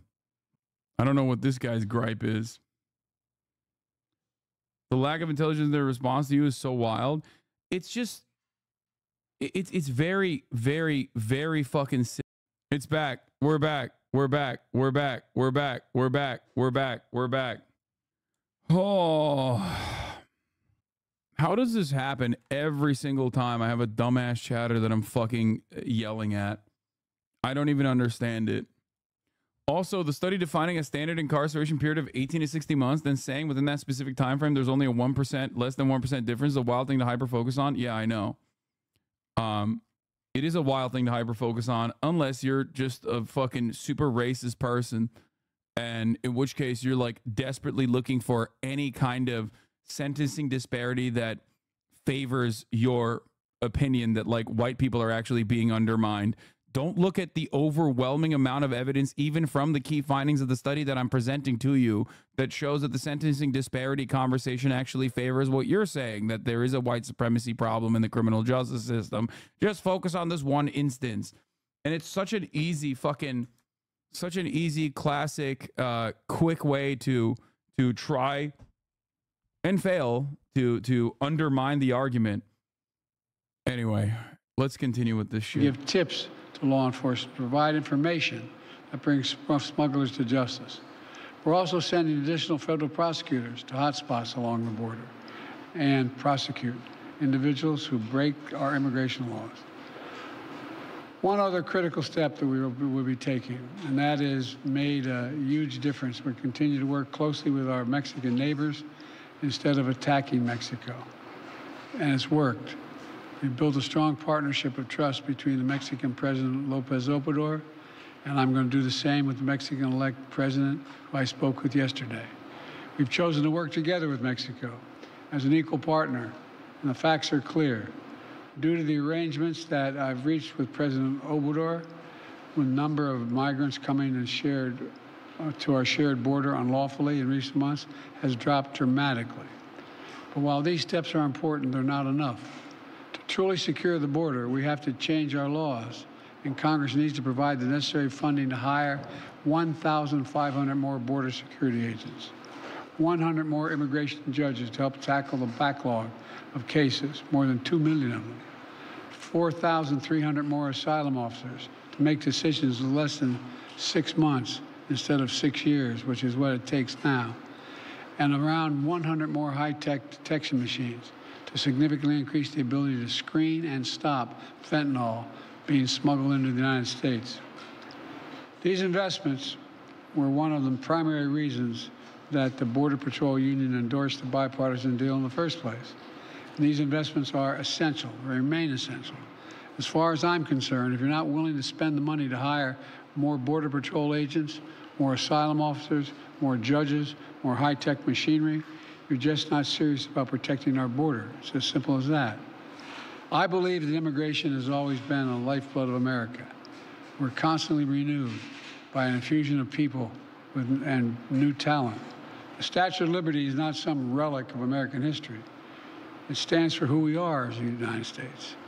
So I will never demonize immigrants. I'll never refer to immigrants as poisoning the blood of a country.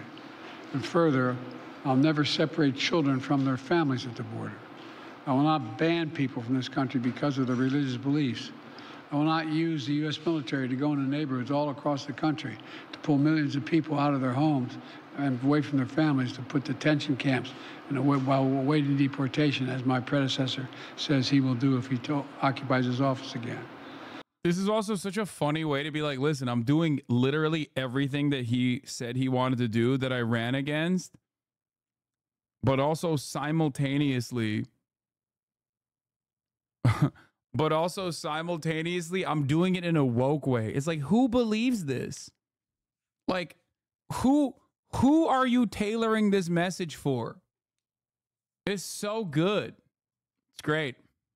On my very first day as president, I introduced a comprehensive immigration reform plan to fix our broken system, secure our border, provide a pathway for citizenship for dreamers, and a lot more.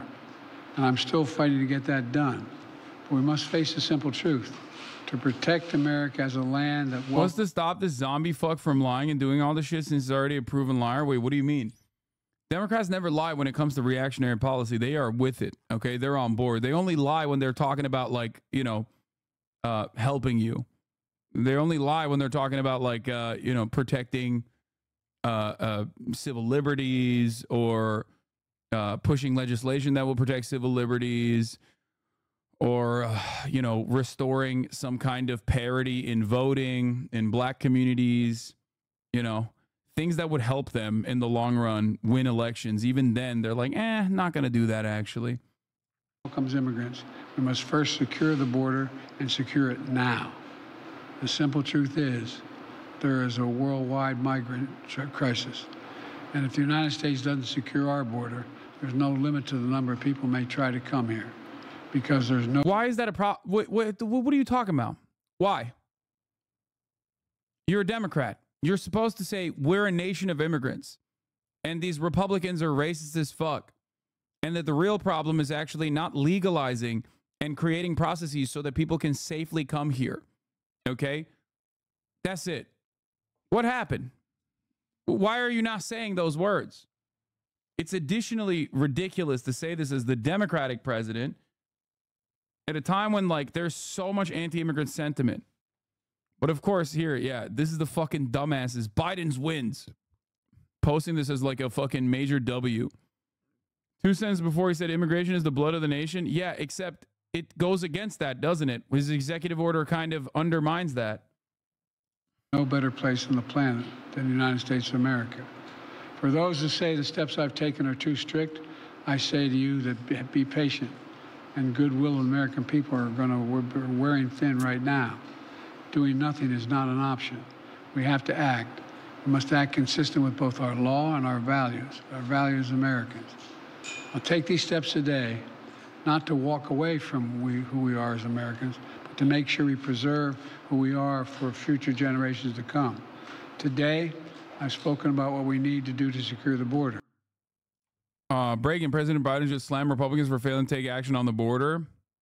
President Biden enacts Trump policy he ran against only 4 years ago. White nativists. It's hilarious. He thinks this one action will change the narrative, even if it's exactly what the right wing wants. It won't be enough since it's from the Democrats. Yes, all you do in this situation is not win over fucking voters to your party to show them that, like, you do actually legitimately care about this issue or whatever. All you do. I'm confused. The chat wants to let in illegal immigrants overrun our country. Where's the logic? We can barely support Americans, lol. Oh, dude, it isn't anti-immigration to secure borders, you weirdo. Yeah, dude. Asylum seekers, stopping asylum seekers from seeking asylum. Okay? Like, through executive or through an executive order, it is insane. The thing is, I don't know where you were 4, 5, 6 years ago, but I'm fairly certain that you were, if you are actually a Democrat, chirping at Donald Trump because he was doing it. That's the problem with pure team sports. You adopted it so quickly. In a way, you are no different than the Republicans who, like, hated Russia because of communism or whatever, because they're Soviet Russia their entire lives, because they were geared to hate Russia their entire lives, who now love Vladimir Putin because they're in a Telegram group that says Vladimir Putin wants to kill fucking trans people. Like, you changed your mind even faster than the motherfucking Republicans did. There is no shot. My family came here illegally, and now I'm getting 2 advanced degrees, and my brother's a lawyer. Americans just can't grind hard enough. Yeah. What the hell is going on, man? Wait, what? What happened to this user? Why can't I fucking see what this dude was saying? Oh, it's the wrong username. Following since March 15, 2023. Oh, a classic. Classic fucking bait account. Probably the original account got banned, set up a new account, and then immediately started following. Yeah. 2020, protect asylum, no kids in cages. 2024, protect asylum, no kids in cages.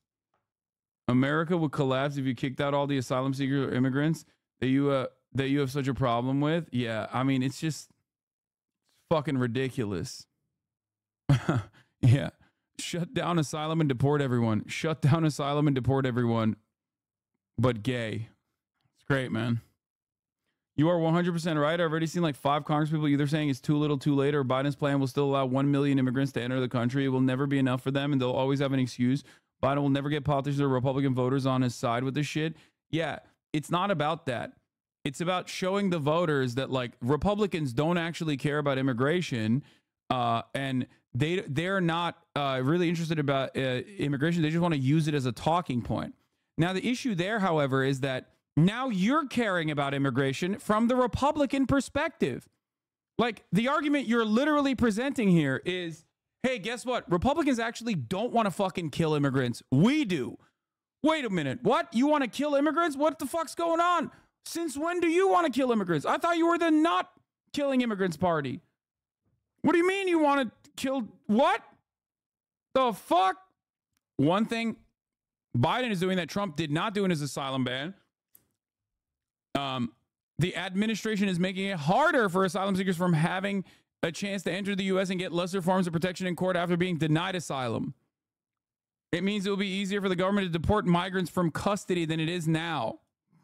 This new standard for the lesser protection is being termed reasonable probability.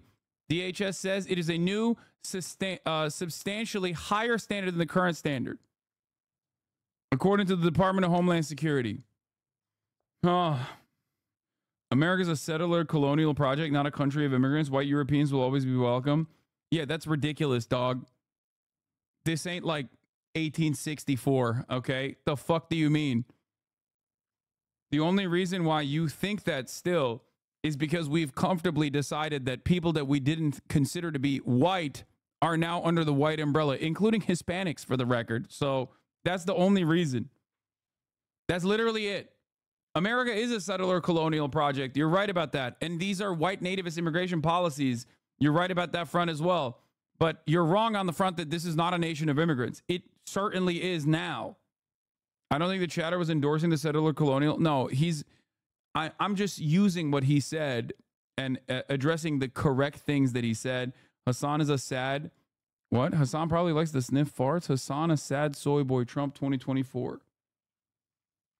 Bro, probably not 269, brother. What? I'm a sad soy boy?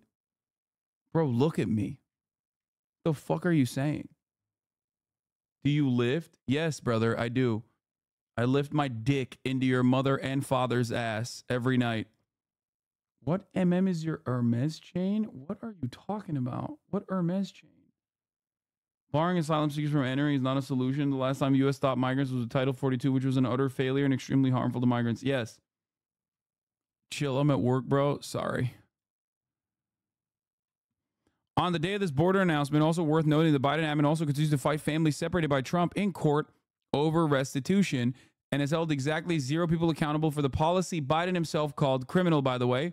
Shouts out to Jacob Soboroff of NBC News. He does really good work on reporting specifically on the immigration stuff.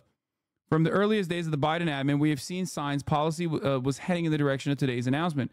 March 2021, we watched as Haitian asylum seekers were turned away in Tijuana with the... Can you react to Mrs. Gaming Expo? No, dude. I'm a fucking political commentator. Take a goddamn week off. Are you guys fucking stupid? What is happening in this chat right now? We are literally falling apart as a goddamn community. What the fuck? Like, that's crazy. Much love to the OTK boys, but I'm gonna fucking cover the actual news, okay? Especially in this goddamn time slot. What are we talking about? I heard a lot of different things about what's going on the Mexican side of the U.S. border, and it is definitely confusing. I'm with Gerline, and I'm with Lindsay, and we're gonna go see for ourselves. Once we entered Tijuana from San Diego, attorney Lindsay Tizlowski and activist Gerline Joseph led us around the corner to a Mexican port of entry called El Chaparral. This is pretty intense. Yeah, people are in extremely desperate situations. They've come here hoping that, we'll be able to tell them how they can actually vindicate their right to asylum. In most cases, unfortunately, our answer is really that there are no options at the moment. What you're looking at right there is a table, basically a kiosk set up by a consortium of immigration activists, people trying to get information about how, if at all, the policies under the Biden administration are different than under the Trump administration. Refugees from all over the world have made their way to this square. Many of the Haitians are survivors of the 2010 earthquake that killed hundreds of thousands and don't have a legal pathway to asylum in the United States. What's happening here? What's happening here is that we have a lot of those migrants, Haitian and also from African countries. They simply come here to ask for guidance, to ask for information. They are all confused. What's interesting to me is when you hear the Biden administration saying we're going to have a fair and a safe and a humane system, and it's going to be a departure from Trump, most of, if not all of these people have been and will be under the same system that they were under Trump, under Biden. Under the same system. At the other end of the information kiosk, attorney Erica Pinero was handing out information flyers to migrants from other countries. I heard today at the White House the Homeland Security Secretary say, what we're doing, the way we're processing, this is a big departure from the Trump administration. Is it fair to say that it's a big departure yet? Not much has changed since Trump. They've only processed a handful of people each day. Beyond those already on the border, the World Food Program reports that drought and famine, compounded by economic collapse due to COVID, are worse than ever in Central America. And because of that, the NGO says nearly twice as many people they surveyed are planning to migrate compared to 2018. And how about just recent arrivals? They keep saying, don't come to the border, stay home. Are there people that you've met who have just arrived here, haven't left Central America or wherever? The vast majority of people have been in Tijuana for at least a year, sometimes 2. I've met, I would say, less than 10% of the people are recent arrivals. How long have you been waiting to get into the United States? She's been here for 2 years. 2 years. 1 year, 1 year. A year. The majority of them have been anywhere between a year to 2.5 years. And Jacob joins us now live. Jacob, good morning. It's great to see you. So the Biden administration would answer the questions posed there and say, look, we're 50 days in. We've been sifting through the wreckage of the Trump-era policies on immigration, the policies at the border, family separation, and all the things that you've been covering for several years. But is it beginning to change? Is there hope on the horizon for all those people in that extraordinary report who are standing waiting sometimes for 2 years to get into the country? I think the reality is, Willie... Am I wrong to see this as them shifting their position before the global migrant crisis spurred on by climate crisis hits in full swing? I don't even think it's like that calculated. I don't think Democrats nor the Republicans actually think in like long-term planning in the fascist direction. I mean, it is definitely heading the country in that direction overall, but I wouldn't say that they are just like long-term planning like that. I think they're just thinking about it in the short term. They see that like Republicans have been pumping anti-immigrant propaganda, which they always do. It is their job to do that, by the way. This is what they fucking do. Like they do it anytime they're like losing or anytime they feel threatened, they'll hit that fucking vein. Immigrants, immigrants, immigrants, immigrants, right? And the thing is,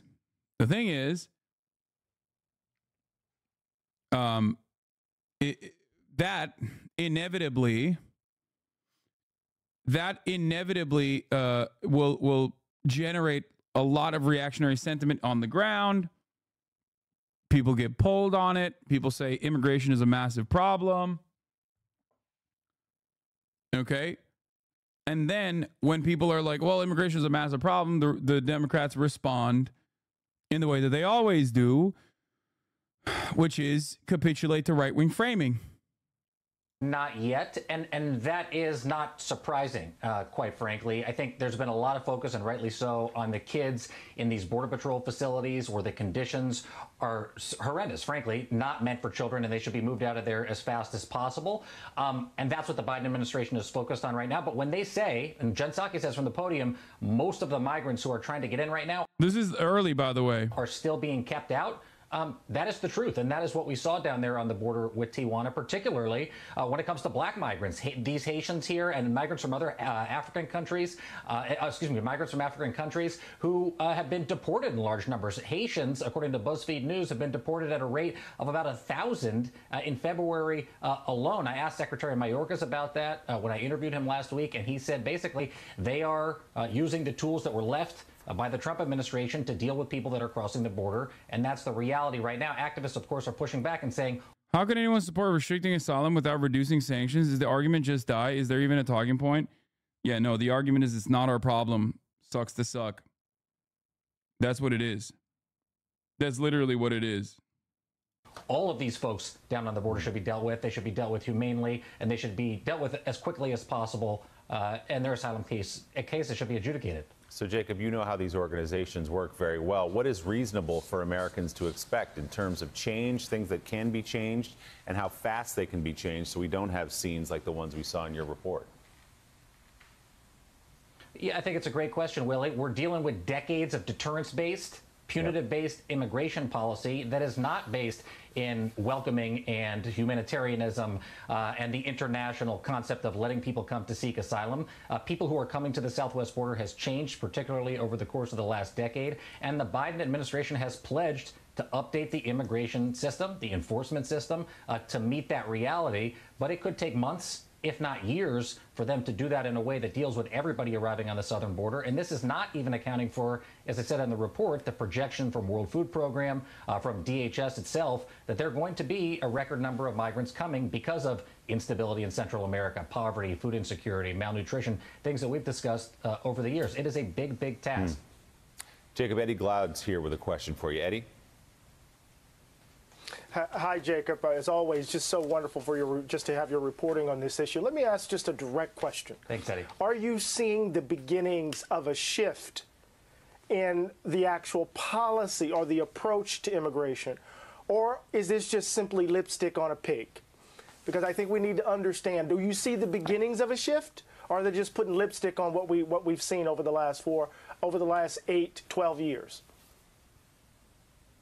Certainly with the separation task force, the intention and appointment of Michelle Brunet from the Women's Refugee Commission to track down and reunite all of those still separated children, absolutely. When it comes to, this overarching rhetoric of creating a fair, safe, equitable immigration system, those are the right signs, and we are hearing the right things coming out of the White House. But I would say that there is still only cautious optimism from advocates and activists, and that is because, I'll give you one example, things like family detention. I heard you guys talking to Julia Ainsley earlier this morning. Secretary Mayorkas told me a family detention center is no place for mothers, fathers, and their children. They don't want to be detaining families who come here. That's sort of the way that it's going to be. And I think that this is a systemic issue that is not something that is going to be solved with rhetoric. It's going to be solved with work, with action.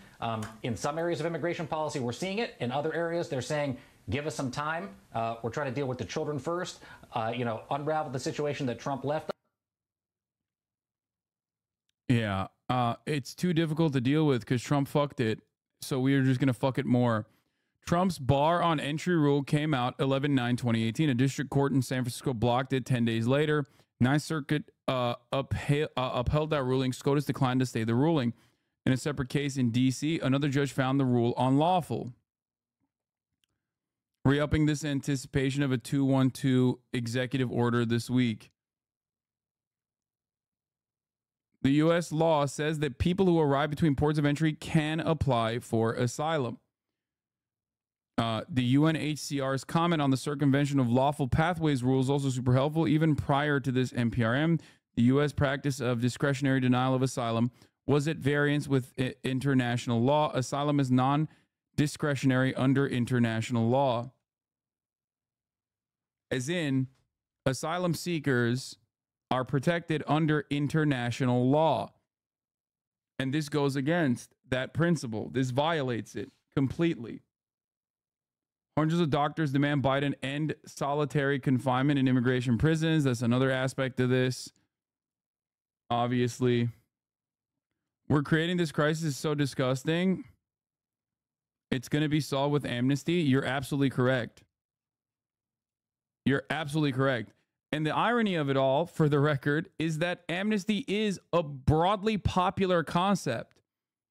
What's also broadly popular is obviously fucking, anti-immigrant sentiment, for sure. But so is amnesty, because Americans are fucking stupid, bro. That's it. The median voter is a sea of contradictions, okay?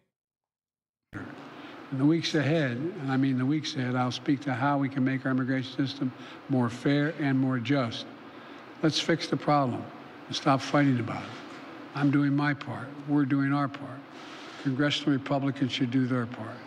Thank you very much. We're taking this action on June the 4th, Mr. President. The election is on November the 5th. Why did you wait so long, Mr. President, to take this action? Why did you wait so long, Mr. President, to take this action that you're taking today?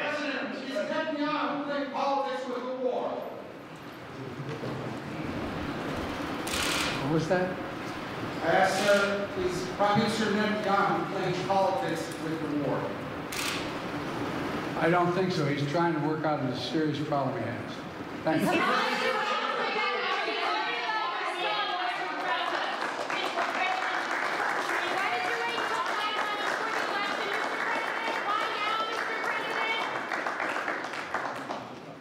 The president there flanked by all his advisors, supporters, even DHS Secretary Alejandro Mayorkas, as he's talking about securing the border there, announcing his set of major executive actions on immigration. Of course, a subject, an issue, a major problem looming large over the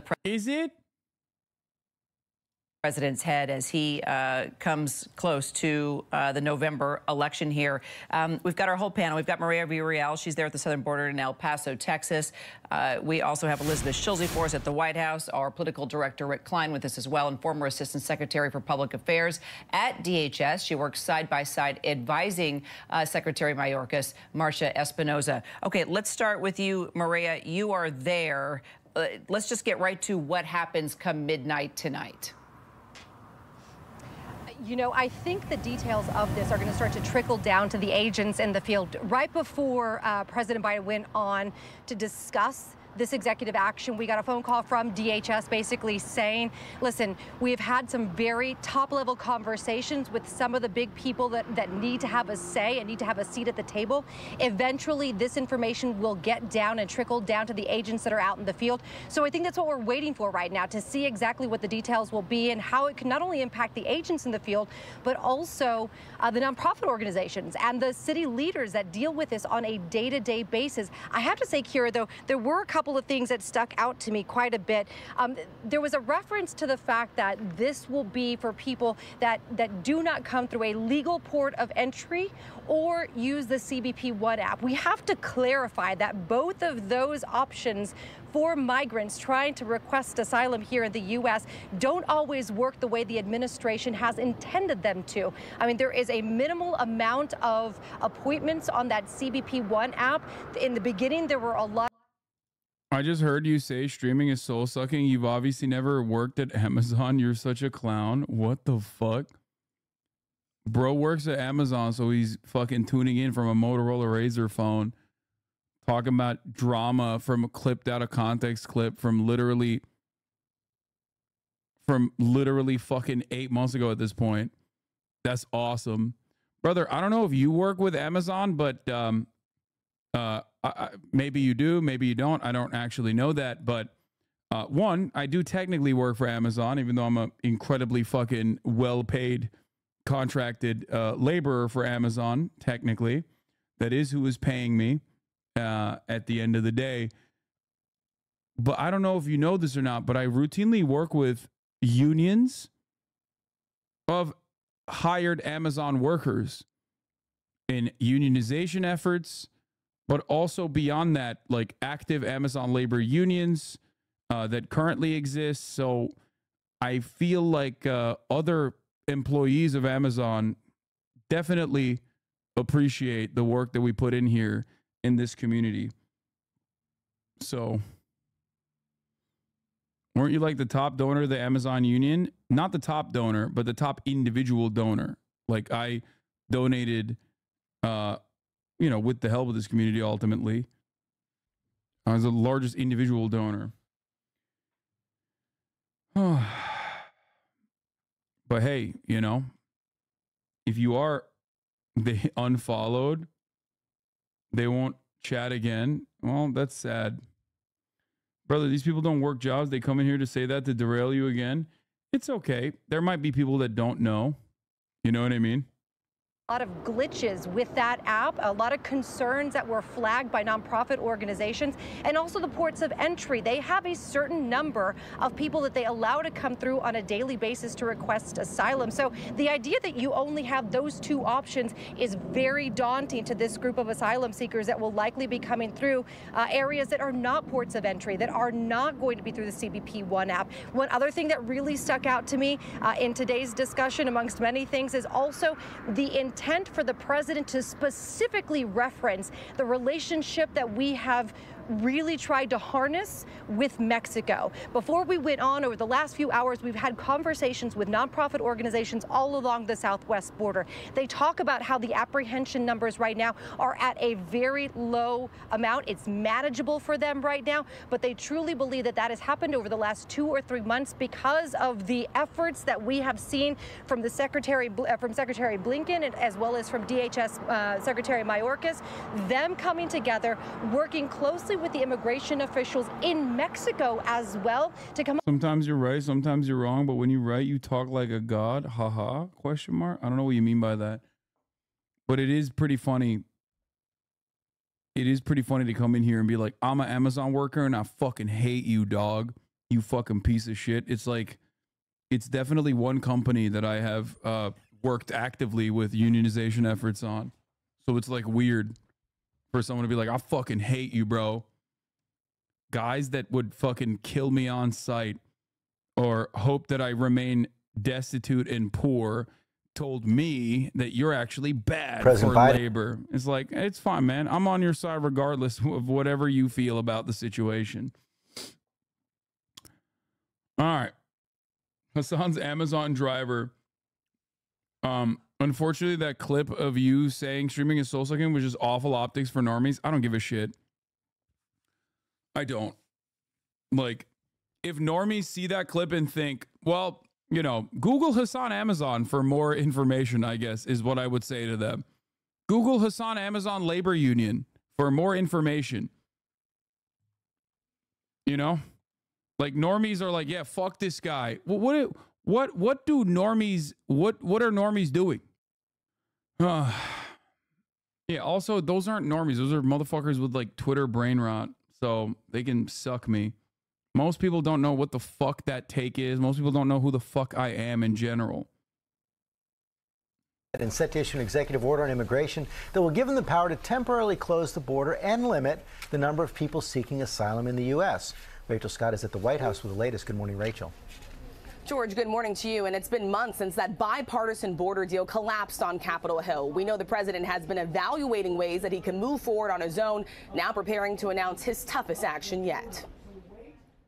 This morning, sources say President Biden is expected to unveil his most aggressive action on immigration yet, planning to sign an executive order that effectively shuts down the border for asylum seekers when migrant crossings surge. We need to continue to get the federal government to help us out, because otherwise we wouldn't be able to do this. Sources tell ABC News when daily encounters reach 2,500 between ports of entry, asylum seekers would be turned away, with some exceptions for children. When I searched the top result was a r/d thread. Okay, bro. No, there's a million other fucking results in there. I looked at it. Here, I just clicked on it too.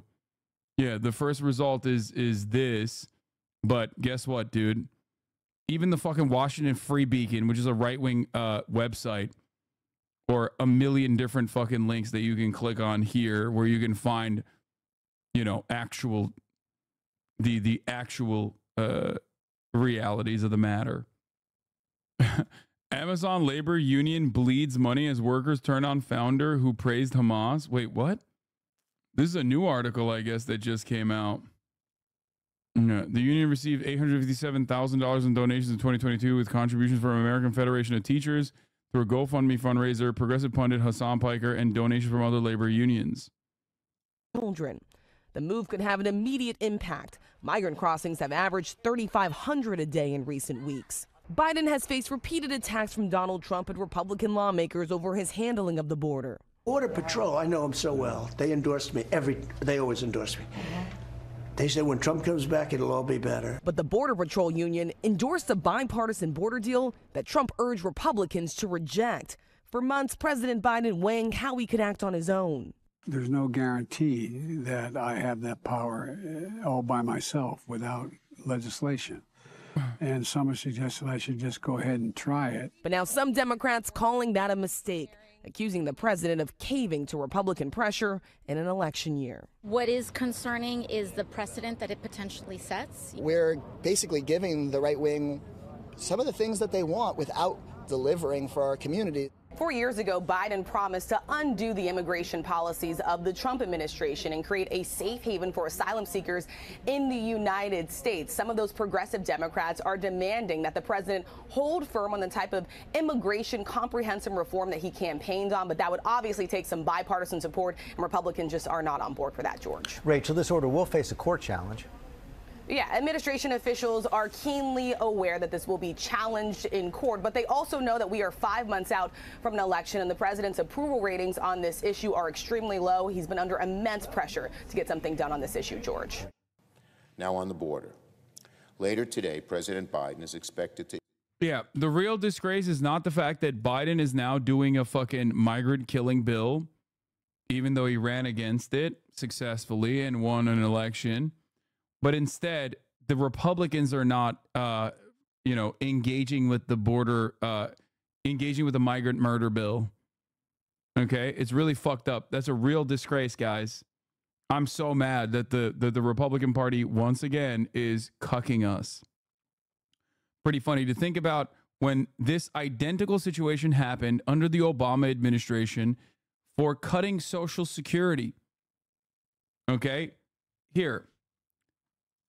I will now tell you a story about the time Republicans, specifically the Tea Party, which is like identical to the current wave of the Republican MAGA supporters in the House that killed this border bill. Hold on. Here it is from Washington Post from February 21st, 2014. Liberals didn't kill Obama's Social Security cuts. Republicans did. Damn, this guy's good.